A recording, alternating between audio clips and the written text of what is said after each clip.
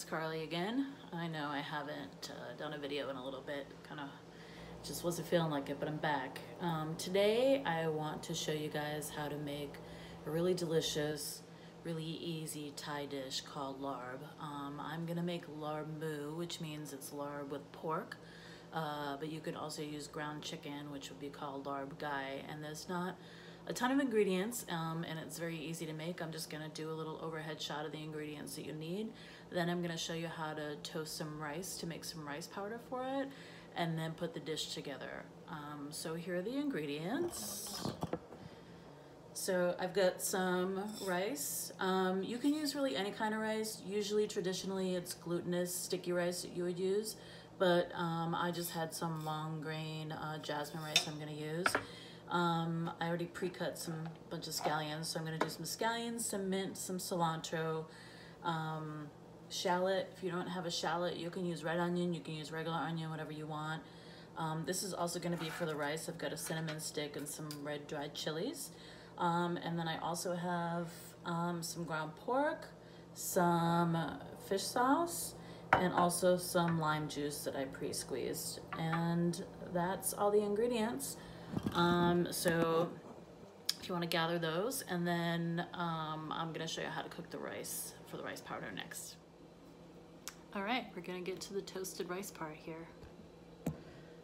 Hopefully that stays there. All right, I'm gonna put my heat on like a medium low. You want to make sure that you're not gonna burn this rice. So you can kind of take any amount of rice. You're not gonna use that much for the larb, but I like to do a batch of it so that I have it. So whenever I make larb, it's pretty easy. I don't have to go through this step. So I have a wok, but you could use a skillet too. So you're just gonna pour the rice in, like so. And then I like to add, you don't even need to do this, but I like to add a cinnamon stick and these red chilies because having them in there and toasting them releases a little bit of their oils and it flavors the rice powder a little bit. So basically all you're gonna do, and this is something you need to keep your eye on because you don't want to burn the rice. So basically, you're just gonna stir this rice around. You can let it sit a little bit, kind of stir it around. Just make sure that it's never in contact with the bottom of the pan for too long. And this is probably gonna take about 10 minutes of your time.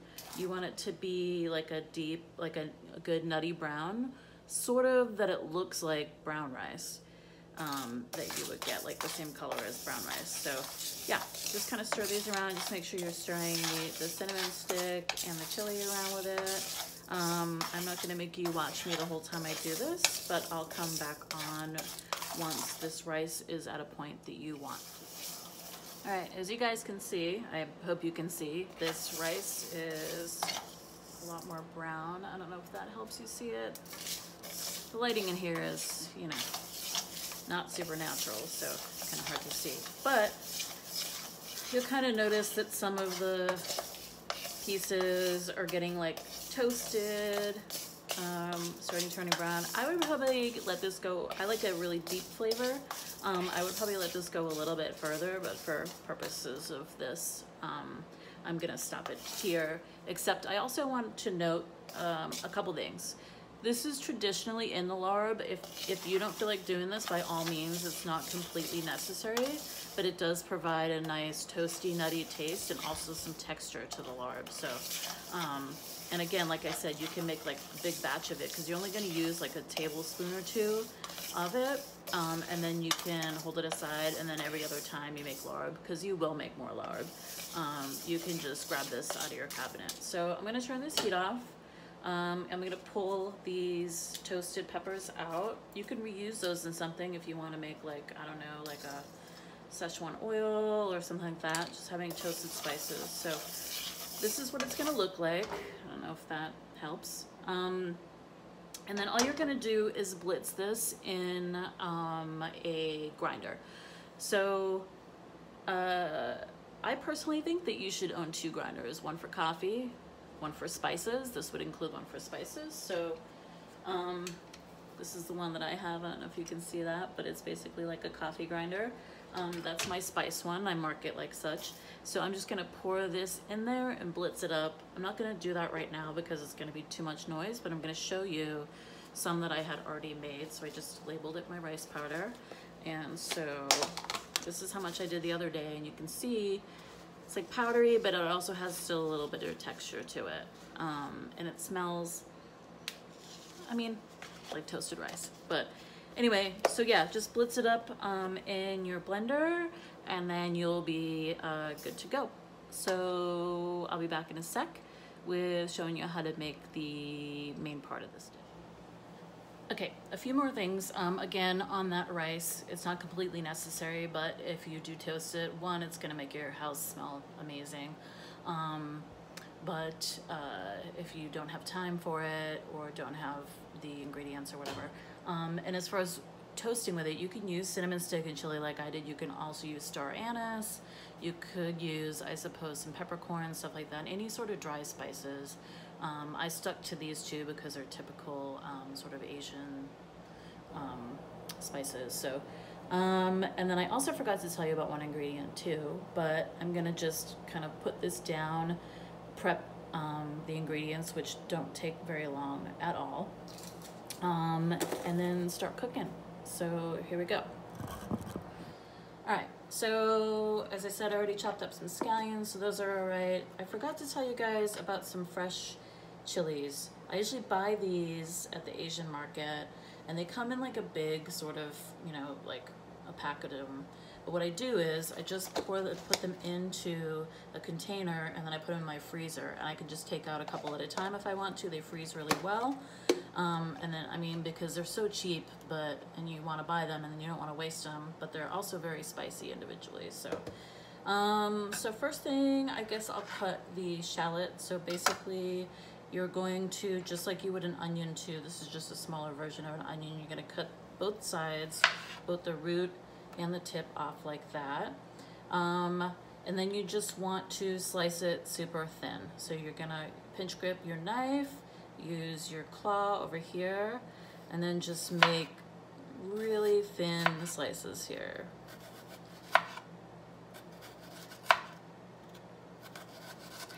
Now usually, so with an onion, it's a little bit better because I would cut it in half and then you would have like nice little strips like you would caramelized onions, but shallots are so small and I can like pull apart these rings. I just want to,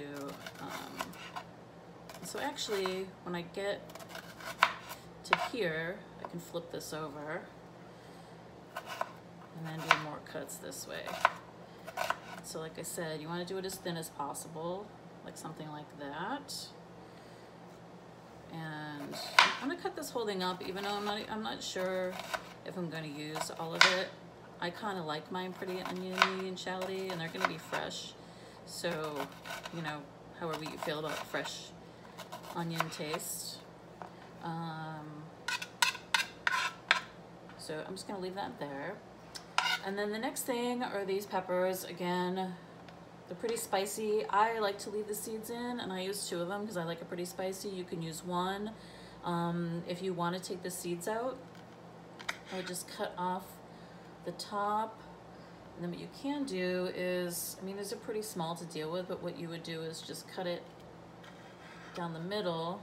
And I did a really bad job of that. But basically, if you cut it down the middle, then you'll be able to just kind of cut the seeds out. So you would just kind of scrape them out like that, put them aside, just make sure that you shouldn't be touching your face anyway, but like I said, I keep the seeds in, so I just cut these in like little rounds here.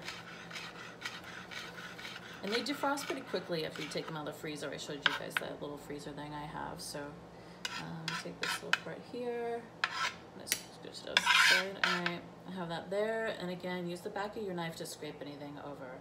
And then as far as the cilantro, I like mine really herby, so I put a shit ton of cilantro, mint, and scallions in. If you, for some reason, don't love all that stuff, then by all means, adjust this to like what kind of herbs you like, but you want some leafy stuff. If you want parsley, you could put it in there.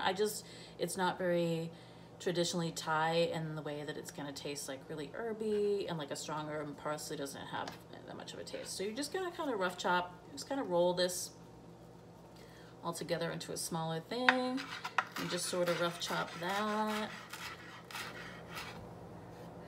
And then for mint, what you're gonna do is pick the leaves off. Now with cilantro, you can use the stems because they're tender and they do have flavor in them. But for the mint, you just want to pull off the leaves. And so what I did is I piled them all on top of each other like this. And then mint also bruises pretty easily, so you don't want to make a ton of cuts. So all you're going to do is just make some gentle strips, some chiffonade here of the mint. And that's good. Again, it's just all kind of getting thrown in there so it doesn't have to look, you know, perfect. And then again, I already have my scallions cut. And I was just going to tell you guys too, that, and let me flip this up. The best way to, sorry, this is not a great system. The best way to store your cilantro in the fridge is to put it in some sort of, I have it in a quart container, but if you have a smaller thing of cilantro, you don't have to use such a thing. You can use a pint glass, like whatever. I like to get the cilantro with the roots still attached because it's really, I don't know, I feel like it lasts longer. So I just put it in a little bit of water, put the roots in there, and then I cover it with the bag that I got it in and keep it in the fridge. This will keep your cilantro, like, this cilantro is probably like a week and a half old, and it still looks pretty great, and I just go in and cut pieces off of it. Let's see, what else? I think that's it. I think we're gonna start cooking now, and it's gonna go very quickly, so it is important that you mise out everything in advance. I'm gonna open my lime juice so I have it ready to go. Oh, you know what? I forgot another ingredient too. It's, you just want a little bit of, traditionally this calls for a palm sugar. I don't have palm sugar, but the closest thing I have to it is brown sugar. So I'm gonna add like maybe a teaspoon or so if you want it a little bit sweeter. But you know, Thai food also has the, like, you know, it's like sweet and sour and tangy and, like, you know, it has like a bite. So that's why we're using the lime juice. That's why we're using the fish sauce. That's why we're using the brown sugar.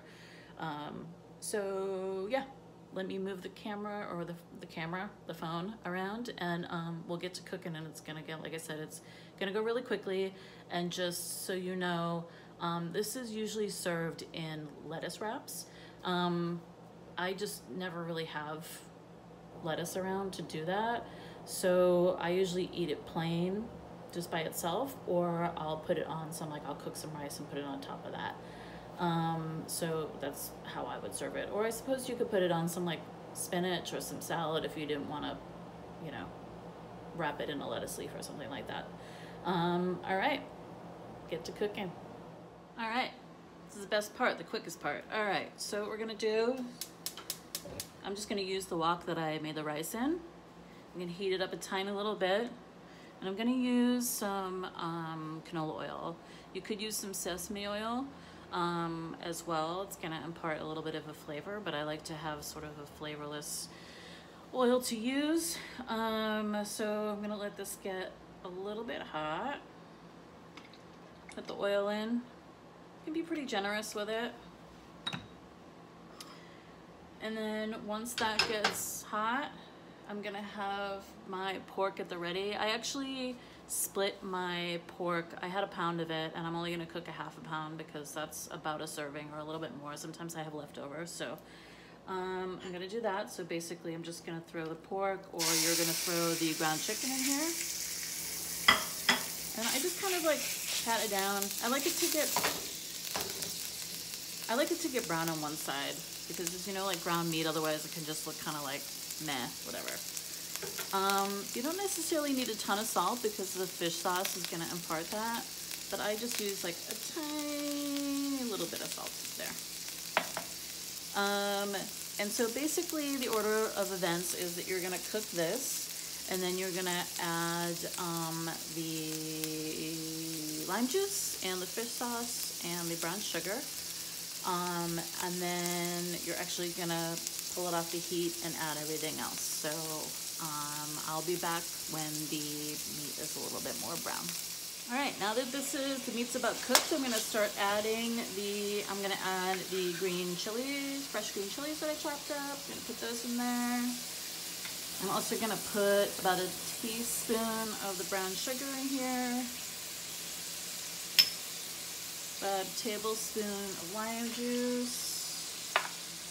And I kind of freehand my fish sauce. I kind of just do like a little, I know how much I usually use, so I just kind of do, that might be a teaspoon, maybe not.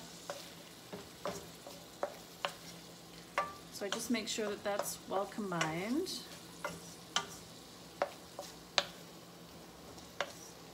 And then once it's combined and I let it cook for a second, I just test the flavor levels. It should be nice, and you can taste the lime, so it tastes like citrusy and a little tangy and sour. But then the fish sauce is gonna pack that like salt umami punch. And then the sugar is gonna make it sweet. So I like pretty bold flavors. So for me, I like to put a lot of everything in here.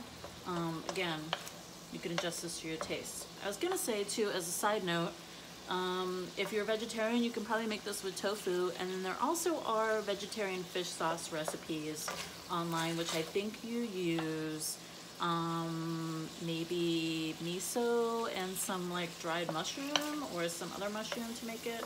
I forget, I have looked it up, but there are a lot of resources online that you can make fish sauce, and don't skimp on using that. Like, it's an important, I think that people think they don't like fish sauce. It doesn't taste fishy, it just adds like a depth of flavor. Okay, so this is pretty much done. I'm just gonna steal a piece out of here, make sure it tastes like I want it to.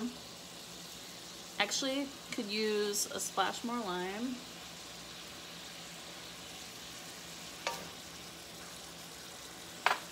Maybe even a drip of fish sauce.